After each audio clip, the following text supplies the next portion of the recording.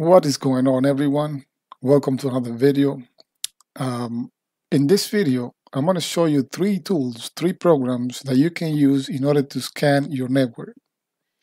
As you know, being able to scan your own network is very important because it gives you an inventory of all the live hosts in your network. It gives you a baseline of what your network looks like. So in this video, I'm going to go over a brief and short list of three simple, free, open source network scanning utility that you can run in your network. Of course, make sure that you have the permission to do a network scanning before you do that. But I'm assuming that you have authority over your own network and that you want to find the the hosts that are running in your network. So let's get started. The third one in the list, I'm going to go from the back to the beginning. The third one in the list, I picked Angry IP Scanner. This utility, I've been using it for a long time. It is very simple to use, and it scans your network for available hosts, and also it can scan a specific host for open ports. So when you first, by the way, I'm going to leave the link to every single one of these tools or programs down in the description, so you can read and download it and play around with it and read the documentation. When you first open Angry IP Scanner, it's going to populate the range of IPs for your network. But if it doesn't detect the right range for the network, you can always go to the command prompt and do an IP config. So do IP config, press enter, and find the network adapter and IP address that you're using in order to connect to your network. In this case, I'm using a wireless LAN, and this is my IP version 4. Needless to say that all of these network scanning utility that I'm going to show you here are going to use IP version 4 IP scanning. Okay, so mine is 192.168.1.69, so I'm going to do Ctrl-Shift-C in order to copy, and I can paste it here. And of course, I need to provide the range. So the range would be .1.1 all the way to .1 to 54. Okay. How do you know what's your network range? By looking at your subnet mask. This it'll give you the range, how many available or possible hosts in your network. Once you have that range, go ahead and press start, and it'll scan the network. So as you can see, it's going to run a sweep of the network, and here at the bottom you have a progress bar indicating how much you have left before the scanning is complete. All right, so I'm going to go ahead and stop the scan. Angry IP Scan takes a while because it not only tries to get the live host on the network, but it also tries to do a port scan by default of each individual host, giving you how many services are running on that specific host. You can modify, if you go to Tool Preferences, you can modify the scan. You can specify the amount of threads available to these programs. Threads are simultaneously running instances of the program, of the scan, that the CPU is going to run. So the more threads, in theory, you should be able to run it a faster scan. You can, here on ports, you can specify the range of ports that you want to scan. By default, it's 1 to 1024. And here, where it says display, by default, it'll scan all it will display all scan hosts. But you can select only a live host, and I believe this one is a better option. So I'm going to click OK, and I'm going to run the scan again. All right, so I run the scan again, and as you can see, this time it gives me a better display of the available IP address in the network.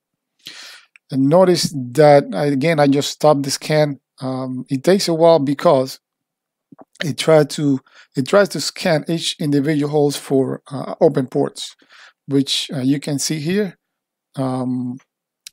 So I wanted to mention before moving to the next utility is that Angry IP Scanner, I believe that you have to have Java installed in your system in order to run. It's a cross-platform utility, meaning that you can run it from either Linux or Windows, but you do have to have Java installed.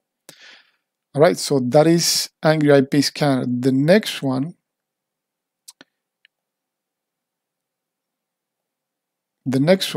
is Advanced IP Scanner. This one, similar functionality. It does basically the same thing. However, I believe in this one, if you go to scanning options and then go to preferences, resources, here are some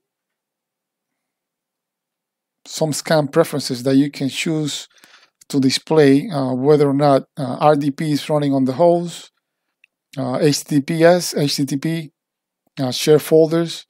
So you can have that showing the details for each individual host. I believe this is a very useful option. So I recommend that you turn on these options here, as it will give you more information on the particular host. So I'm going to click OK. And again, when you first open it, it'll populate the address range. Make sure you have the correct address range and then press scan. This one, in my opinion, works a lot faster. It shows the results. It shows them a lot faster. But it doesn't give you as much information as Angry IP Scanner.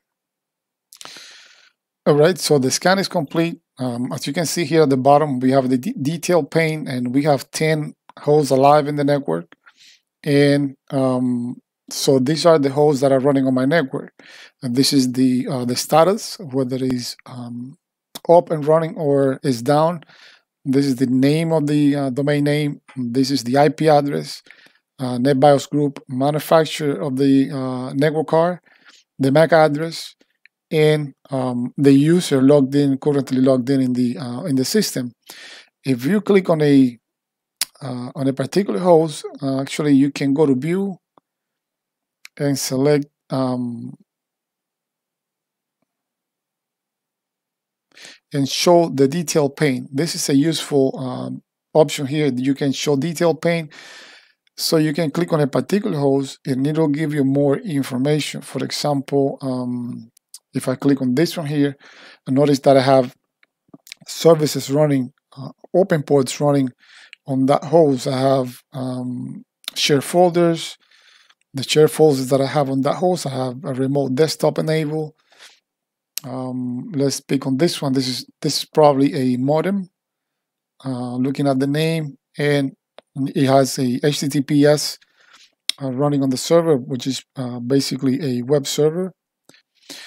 So that is the number 2. It's Advanced IP Scanner, and the number 1 that I wanted to show you is Zenmap. Zenmap is basically a graphical interface for Nmap. Nmap is a great utility. It's a security utility used by many security, cybersecurity, and system administrator professional.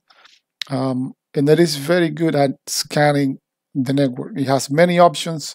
You can do a full 1-hour program on only using Nmap.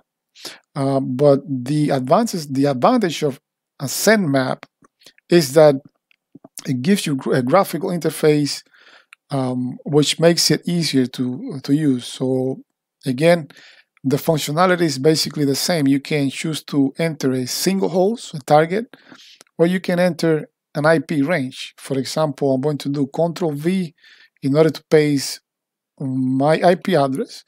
And here, instead of my full IP address, I want to say 1.1, which is the first host, dash 254, which is the last host in the network. Okay? And here, where it says profile, if I click on the drop-down menu, I can select many of these profiles. So basically, each one of these profiles has has built-in commands for performing a specific scan.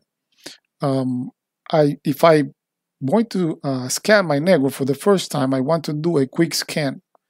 This is not going to give you a lot of detail. It's not going to take too long, but it'll give you enough information on the available hosts as well as the services running on these hosts. So I'm going to select quick scan. Notice that when I select that profile, by the way, this is a good way to learn how to use Zenmap. When I select quick scan, the command is showing right here. So it's going to, this is the command that you can run from the terminal. And that is actually running in the background, which is nmap -t4, which is the time that is going to take to scan the network, -f, and then providing the range. So I'm going to go ahead and click scan, and I'm going to pause the video for a second. All right, so the scan is complete. As you can see, we have on the left pane here, we have the hosts available. We have about 10 hosts running on the network. And here on the right-hand side, we have a text-based information for each individual host running on the network. So this is the IP addresses. This is the IP address, and these are the ports open or the services running on that specific host. This is the MAC address, and it'll provide the same information for all the hosts in the network.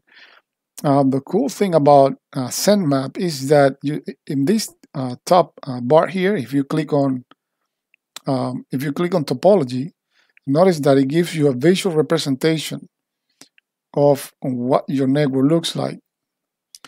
You can zoom in here. All right, guys, and I hope you enjoyed the video. Thanks for watching. Remember to subscribe, give it a like, and hit the notification icon. See you in the next video.